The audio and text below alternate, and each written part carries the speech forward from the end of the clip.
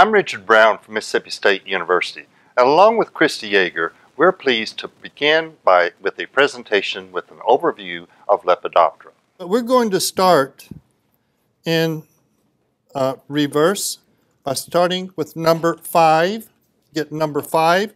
Use the cork on the block, and I'm going to position it here. And you see where I've got the moth right now positioned? I'm going to focus in on it. So put your number 5 in the same position. I'm actually going to invert it this way because I don't like to read upside down. And zoom in. And what do we see here in this specimen? A moth. Some of you may not have a complete specimen. Do you see the labial palpi? How would you describe them? Right there they are. The apical segment on my palpus is missing. What kind of palpi are they? Drooping? Correct. They are correct. You see the compound eye, correct palpi. Now let's move that specimen. I'm going to stick it in the cork at an angle. I'm going to put it at an angle so you can get this view so that the wings are sort of sticking out towards you. You can see the top of the head. I'm going to zoom in. You see the base of the antenna, the edge of the compound eye. Zoom in all the way, right there. You see that little lens that she's encircling? That's the ocellus. It's like a separate little eye. So this moth has an ocellus. Just posterior or behind the ocellus are the chetosemata. The chetosemata are these specialized hairs. You note right behind the ocellus there are very short hairs that stick out at angles. This is an innervated structure. It's got a nerve going to it. It's an organ, and its function is unknown. The chetosemata has no function even though it's innervated.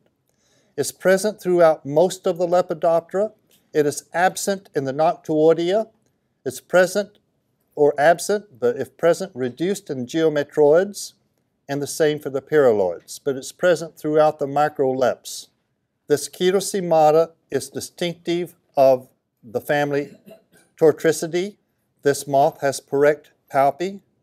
So what's the family?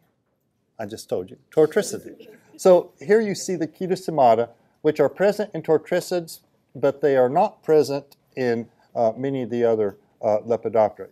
Now, let's go down in magnification. Here is the wing pattern. Now, based upon that wing pattern, can you see the median fascia going straight across the wing? This median fascia is broken right at the middle. As I mentioned, often it's broken so that you get a spot on the costa and a large spot on the dorsum or the posterior margin of the wing. You can see vestiges of a basal patch or the subbasal and basal fascia here. Between there and the median fascia are the interfacial scales that typically are a lighter color. And then towards the apex, you get a compound fascia that represents the spots of the pre or the post-median and the pre-terminal fascia that are all lumped together. This is a very common pattern in Tortricidae, where you get a patch of 2 fascia right on the costa. You get a median fascia that's broken near the middle. This is true of many of our domestic Tortricidae, as well as some that we're looking for on caps, and we want to intercept them if we see the adults. Let's go to the next specimen, which will be number 4. We're going to look at it from the head end. Now I'm going to zero in on it. You see the compound eyes. You see the antenna. What other structure appendage do you see? The proboscis. Is it scaled? A scaled proboscis. So what's the family? Paraloidea, superfamily.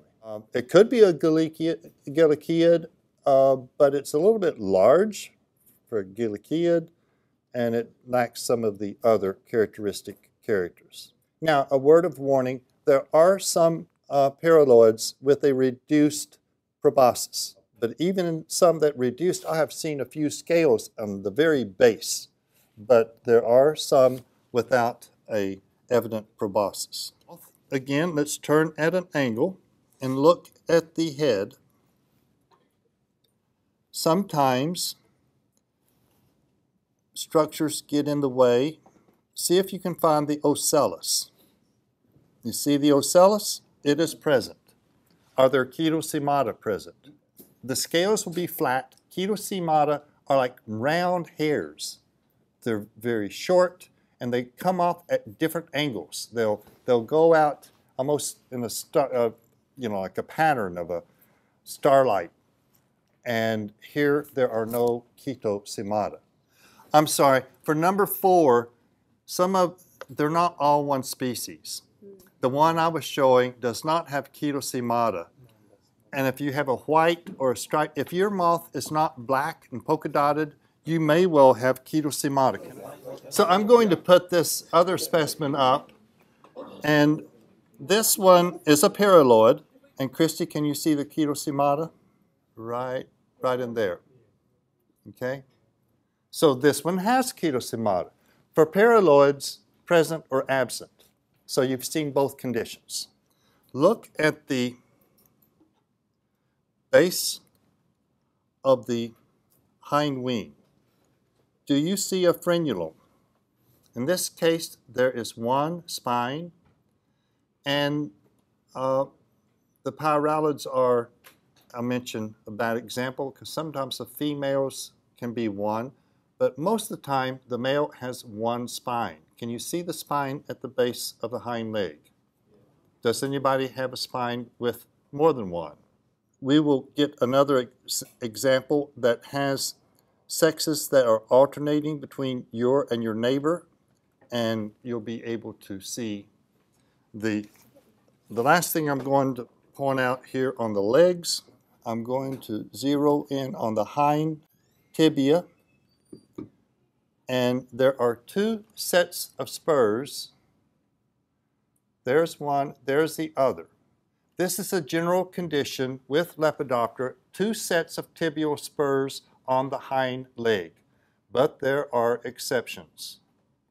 The middle leg will have 1, but these are the tibial spurs on the hind leg, tibia. No other leg has 4. Let's now go to specimen 3. Now here we're going to swap number 3 with your neighbor, because one of you will have a female, one will have a male. Here my specimen has the hind wing somewhat separated, and you can see the single spiniform frenulum. This is a male. This is retained by the retinaculum, but the point is it's one spine in the male. Now in practice, you have to be careful, because I have seen females that have 3 spines that are stuck together. But if you focus up high enough, you can see they're actually 3 separate spines. If you can't see it on one side, look at the other side of the moth. If you're working with a paraloid, you may want to use another character. And I look at the tail end, I can see those ovipositor pads at the end of the abdomen that are hairy. And so this is a female. Or like a clamshell for the valves closing, and I glance at it, male, female. I usually don't look at the frenulum, to be honest. I just look at the tail end. But if it's very hairy, it can be more difficult. Okay, the question was whether or not females can have 1, 2, or 3 setae.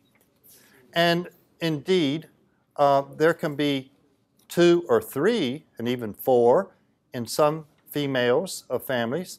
In the Paraloidea, you can have only 1 seta in the female. So this character does not always work for Paraloidea, and perhaps for a few other things, but in most cases, the multiple spines on the base of the hind wing is present only in the female. And you can see in this image that's being projected, you see how those multiple spines are going underneath some scales. It's not like the retinaculum in the male that's like a flap, but rather these are scales that are directed anteriorly instead of the flap in the male that is directed posteriorly. So there you have the female, and you can separate the two sexes of the moths. Of course, that can be important if you are concerned about a female being introduced that's maybe fertile, carrying eggs, and you can determine whether or not it is male or female. So we're going to look at the venation and identify the veins. After we talk about the Noctuoidea, we will separate the veins of those families that are associated with the Noctuoidea. But here, I just want you to look at the veins and be able to identify the subcosta, the radial veins, the median, and the cubital veins. When we look at wing venation, I want you to put the moth upside down on the foam, number 1. But stick it in the foam on the edge of the board. I don't know if you can see that. Not in the middle of the foam, but stick it on the edge so that the wings are projecting out off the board. Can everyone let me get into the light?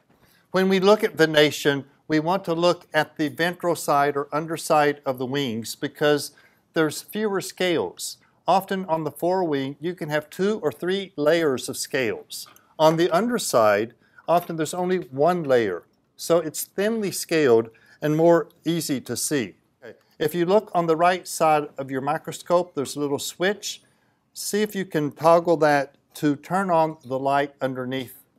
In front of you is a vial that has histoclear. This is a citrus oil. You don't want to get it on your fingers and rub your eyes.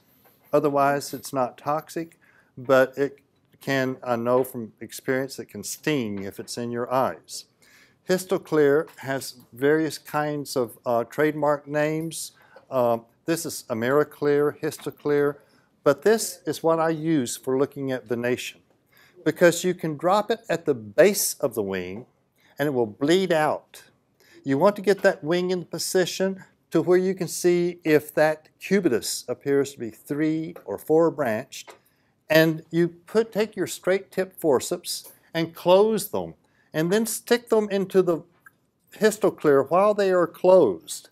And then when you touch the wing with the forceps still closed, that histoclear will bleed out onto the wing, and you'll watch it in amazement as it spreads across the wing, revealing the veins.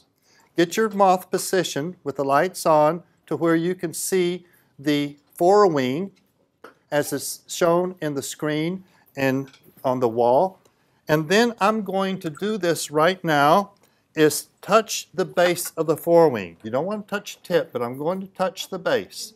And watch what happens. Everybody direct their attention to the screen.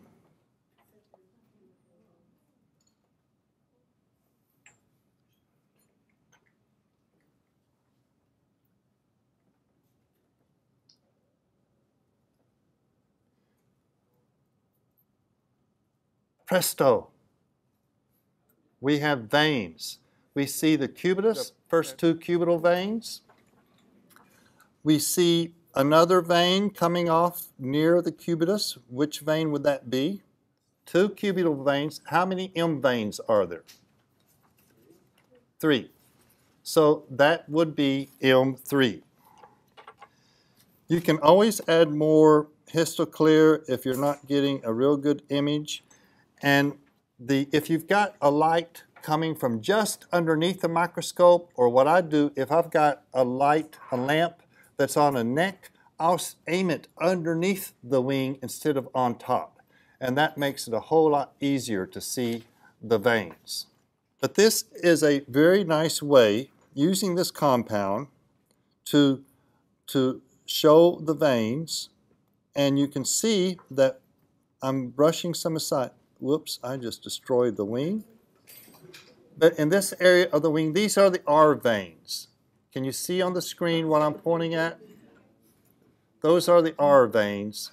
And coming from the base here is the subcostal vein. And I just tore the M veins away from the body. You can see the hind wing venation as well, but when we get to the noctuoidea, we will determine whether or not that is a trifid or quadrifid hind wing. And just looking at it now, what would you guess? For the hind wing, here is the subcostal vein. Here is the second CUA2. This is CUA1. What would this vein be? M3. So in this situation, the cubitus appears to have 3 branches, even though it only has 2. That's because that third median vein comes off near the cubitus. So the cubitus appears to be 3-branched. And that is a key difference between separating erebids from noctuids, and we will look at that and compare those in our lab after our next presentation. Are there any questions at this point?